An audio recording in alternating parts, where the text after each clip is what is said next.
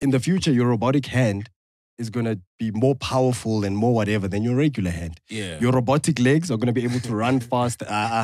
Keep it clean. This is a family show. Yeah. You just had ideas now.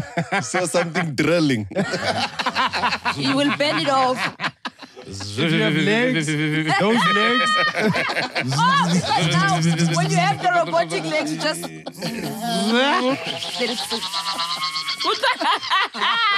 Malfunctioning.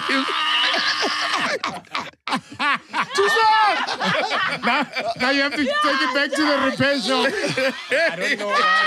I don't know why it stopped. I was opening the door. But which door shape?